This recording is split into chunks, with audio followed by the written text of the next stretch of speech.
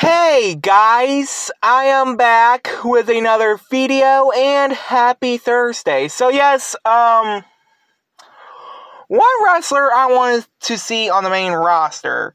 Now yes, we got great wrestlers on the main roster like Sami Zayn, Kevin Owens, Rhea Ripley, Carmelo Hayes, LA Knight.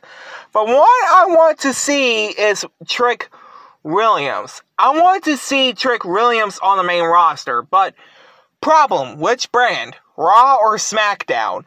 Because I know he's still having a push in NXT to recapture the NXT title from Ethan Page. But sadly, Ethan Page is having a storyline with, the Omar, that dude who's a member from the Meta-4, Noam Dar's group.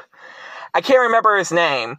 So yeah, do you guys think Trick Williams will be great on Raw or SmackDown? Raw or SmackDown? I'm sorry, I cannot speak that well.